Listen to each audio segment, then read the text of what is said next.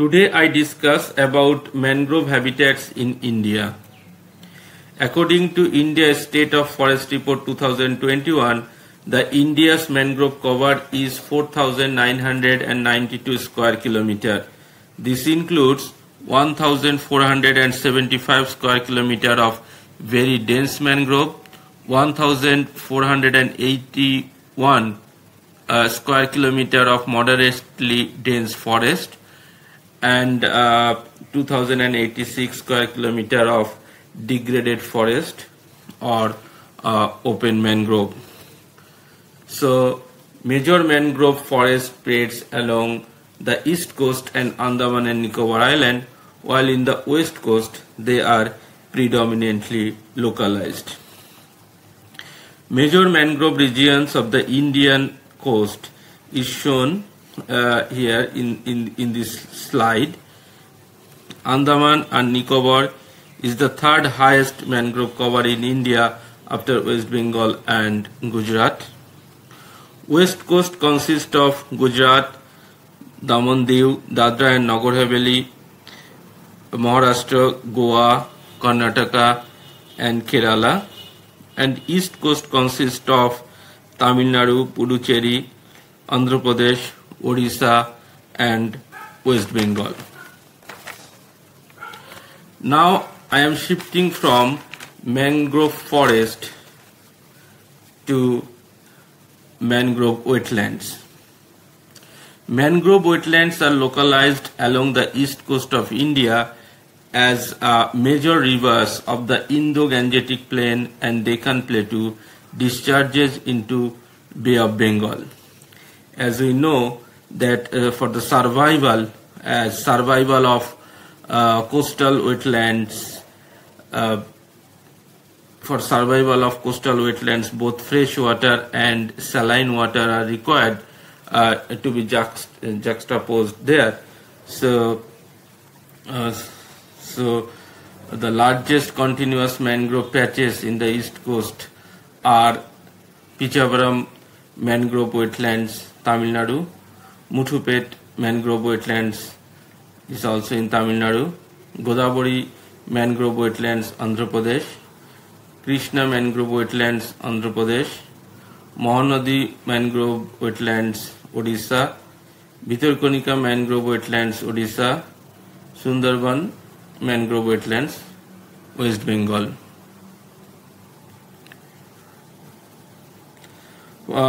For the dominant mangrove wetlands along east coast, we can read this paper, and now I am going to describe these wetlands mostly from this article, and however the figure of particularly for area of mangrove etc.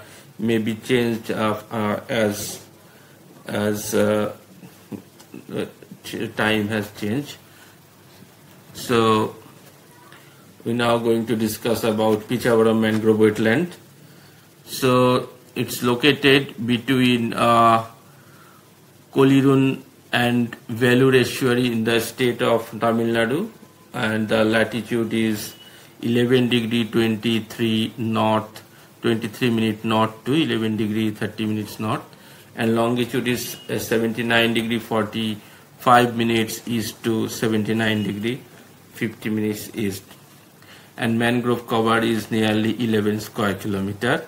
Dominated species here is Abyssinia marina, and other species is some Rhizophora species, Rhizophora micronata and Rhizophora apiculata, and Excoicaria agalocha. It is found but in low abundance. So the threat is regular inflow of pollutants generated from industrial discharge, agricultural runoff and sewage. Connectivity was lost between Pichavaram mangrove wetlands and Vellore estuary due to heavy siltation, which resulted in the formation of large mud flats, contrary to beach formation, because beach formation guards wetland from any direct interaction with the Bay of Bengal. Tidal water inflow to the wetland is also reduced due to formation of new sand spit in the mouth of Kolion river. So overall the reduction in mangrove cover from around 40 square kilometer, which is found in different paper or article at the beginning of 20th century,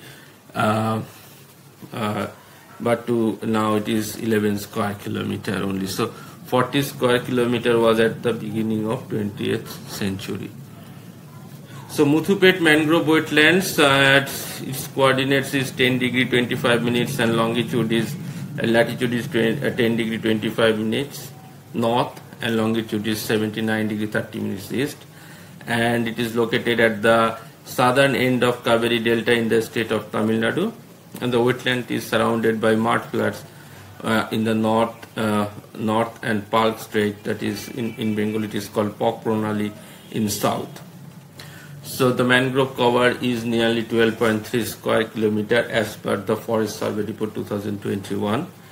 So this figure may vary with the article which I have shown you earlier.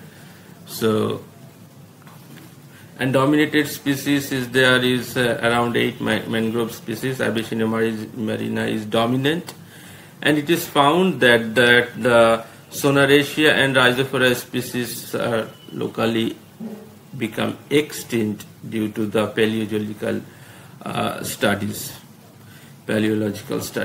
So a number of major and minor dams constructed on the river of Kaveri riverine system as a result of discharge of fresh water and deposition of sediment was reduced. So this has resulted in the increase in soil salinity and disappearance of mangrove species, and also the mangrove cover that was around 32 square kilometer is in 1976, and now it is 12.3 square kilometer. Now I come to the next wetlands, that is Godavari mangrove wetland. It is situated between latitude 16 degree 30 minutes to 16 degree 55 minutes north, and longitude between 82 degree 10 minutes east to 82 degree 20 minutes east, and it is situated on the East Godavari district of Andhra Pradesh. So the mangrove cover is very large here. You can find that 126 square kilometer dense forest and 62 square kilometer of degraded forest as per the Forest Survey Report 2021. So overall the mangrove cover is 188 square kilometer. So 15 types of species of true mangrove species has been recorded here, and important mangrove forest is highly enriched in natural resources. So it is typically acting as a breeding ground of several species of fish and crustaceans. So issues here is mangrove wetlands is gradually converted into aquaculture farm for prawn farming, and this has contributed to annual production of about 12,000 tons of shrimp from converted wetlands. But an increase of 5.9 square kilometer of mangrove cover was recorded between 1986 to 2001 due to sediment deposition by the river Godavari and its tributaries. Now Krishna mangrove wetlands. The coordinates: latitude is 15 degree 50 minutes north to 15 degrees 55 minutes north, and longitude is 80 degree 45 minutes east to 80 degree 50 minutes east, and it's spread across Gundhar and Krishna districts of Andhra Pradesh. And according to the Forest Survey Report 2021, mangrove cover is 205.73 square kilometer. The freshwater source of these wetlands is River Krishna and its distributary, and the livelihood of this local people is basically from fishery or fishing activities. They also collect wood and dry twigs for raw materials for construction, boat making, fencing and fuel. So the issues here are coastal erosion is of serious concern in Krishna Delta, as erosion is a dominant process throughout the coastline, while deposition occurs only in limited zone. And the second one is conversion of mangrove wetlands to aquaculture. This is basically the problem of everywhere to shoreline retreat in Krishna Delta. And natural regeneration of mangroves with an overall increase in mangrove cover is noticed here. According to the Forest Survey Report 2030, if we compare this from 2013 to 2021, you will find that around 48 square kilometer of mangrove has increased. Mahanadi mangrove wetlands. The latitude is 20 degree 18 minutes to 20 degree 32 minutes north, and longitude is 86 degree 41 minutes to 86 degree 48 minute east. So this is situated between Jagri Jor in the north and river Mahanadi in the south of Odisha. Mangrove cover is 45 square kilometer. 34 true mangrove species have been recorded so far. So Abyssinia officinalis, Abyssinia marina, Sonaraceae appellata, Exocaecorea agalocha, Rhizophora, Mucronata are main dominated species here. And river Mahanadi and its distributary are the main source of fresh water to this wetland. And the threats here is continuous increase in anthropogenic pressure has caused degradation of mangrove wetland. The discharge of wastewater from aquaculture pond has caused mass destruction of mangrove habitats, and its effect is in 1973 there was 69 square kilometer mangrove cover, however within a span of 3 decades dense mangrove forest was increased to 36, while open forest the mangrove forest increased to 36%, while open mangrove forest has decreased to 9.3 square kilometer. Bhitarkanika mangrove forest, this is the second largest mangrove forest in India, located in Kendrapara district of Odisha. Latitude is 20 degree 40 minutes to 20 degree 48 minutes north, and longitude is 86 degree 45 minutes to 87 degree 50 minutes east. So this cover is 209.25 square kilometer. Dominant species is around 28 species of true mangroves, and 4 species of mangrove associate have been reported so far, and Exocaecorea agalocha, Heritiria, Abanacea, this is the main dominant species there. So local economy is local inhabitants collect timber and non-timber forest products for firewood, house and boat making, thatching and fodder. So livelihood, fishing is the main source of livelihood for majority of inhabitants living in this region.